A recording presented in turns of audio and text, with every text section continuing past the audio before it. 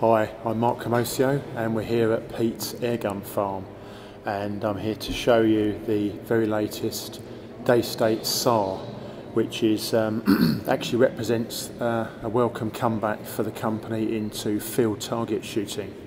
I'm known for sort of my origins in field target back in the 80s, sort of when it started. So we got to sort of, I think it was around 88, and I actually was using one of the Daystate Huntsman FTRs, which was their field target rifle at the time. A really nice little compact basic rifle, but I did have a few tournament wins with that, and it was a cracking gun. This is slightly in a different league. It's it's a classic example of just how far field target guns have come in the intervening decades. As you can see, you've got the quite a dramatic blue laminate stock here, which is quite a sweeping, distinctive design, and then off of that comes all your fully adjustable elements. If we just nail the basics with this first of all, this is, let's say, the Daystate Tsar.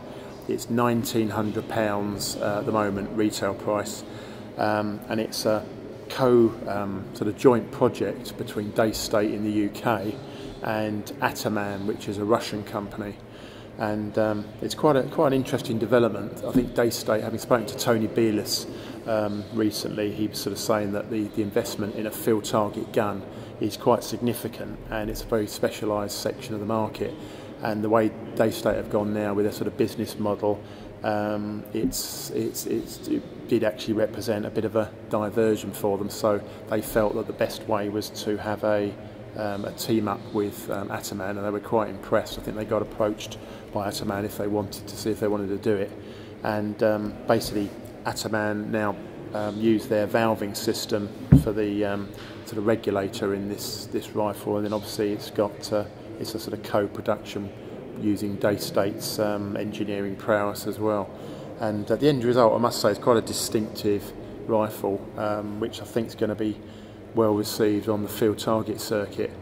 They've already got top shooters like Richard Bogie, who I knew from the 80s, but also latterly Stewart, who's also out there as well, and he's achieved a lot of stuff. So they've got a few top shooters on the circuit. And what's going to impress them is the full adjustability. So if you look to the front here, you've got like we'd call it the hamster, or the adjustable razor block. This is all done on a quick adjustable lever system there, so this can be adjusted to go much further forward. It can swing forward, it can come directly down. This can all be angled for sort of uphill shots in field target, and it's all designed to cope with the system. Again, moving to the back, you've got a fully adjustable butt hook, which is very popular in field target these days.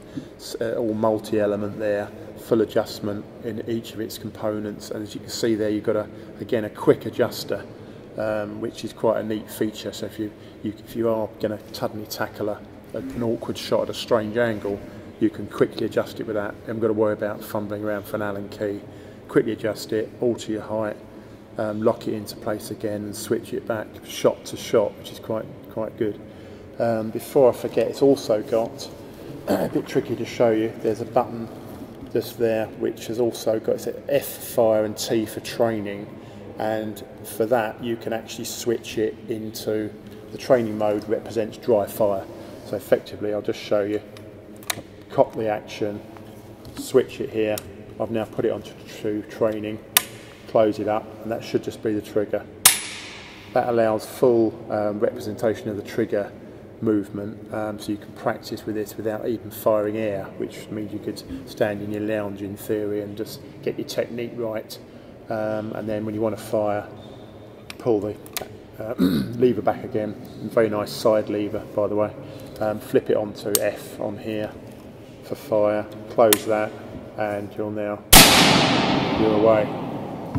So again, it's another feature. It's sort of packed with features, and it's got everything you want. So you've got a full adjustable cheek piece, which you can adjust all over for position and cant, and you've got a pistol grip here, which again is adjustable on a central rod there, all ergonomic. So that's right hand dedicated, feels great. Obviously, you can switch those around. And then moving to the front, you've got